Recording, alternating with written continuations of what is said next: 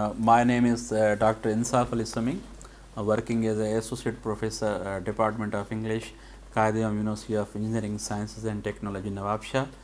And right now I am serving as a Chairman Department of English since 2018. I belong to Khairpur Miras and a far distance from Khairpur Miras to Amanpur, a very remote area of Khairpur district. And belong to a very humble family. So I did my early education from Khairpur Miras and then matriculation from Government Sinthiza Higher Secondary School, Khairpur Miras, and intermediate from Comprehensive Higher Secondary School, Khairpur Miras. And then I did my BA in International Relations from Shabla University, and simultaneously I did my Masters in English from Shabla University with distinction, and I got first position. I traveled from university from the beginning, from the early education was not so much easy for us because the village that I actually belonged to not having even electricity 2 years back. So traveling from such a humble background up to the university and doing masters, and then I was offered the position of lecturer in Shabla University Department of English, and I worked from 2005 2008 as a lecturer English over there, and then I moved towards Khudi University in 2008 and serving as a chairman Department of English. And with so many efforts I have tried to establish this department, and I am serving right now as the founding chairman of Department of English over here. What I believe is this journey seems to be a talk of only 1 to 2 minutes, but it has required lot of years and years of struggle from very childhood up to the university education.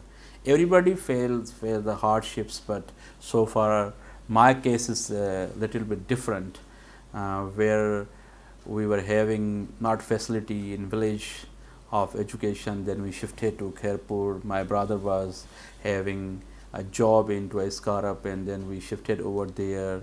My brother enrolled me into a primary school there, then intermediate, then university, and finally we succeed, and right now serving and teaching is English and doing a research. Later on I won a scholarship from Higher Education Commission of Pakistan in 2013, and I completed my PhD in 2016 from Malaysia and returned back over here in the Queen's Nawabshah. Everybody face the difficulties. There is some constant motivation and a specific goal that individual have to follow. So is case with us. Because we were two brothers, we enrolled in same school, in same class, and then our father was actually not having a job from very early. He was unemployed but having some acres of land, and जो ज़मीन थी वो जो उससे जो कुछ भी आता था वो पढ़ाई पे इन्वेस्ट करते थे. हमें 6 भाइयों को पढ़ाया, 2 भाई को साथ इनरोल किया एक स्कूल में. But he said that I have nothing to give except the education. So this was the motivation that our father only invested on us, and then we have not given too much burden to our parents. Then we started having from the very beginning, so started teaching the kids and earning some amount, started a tuition center at home. From all the neighbors' children they come in, and they were paying somewhat at that time. It was for me it was enough to survive and to have the expenditure. So learning and earning, they remain parallel in my life.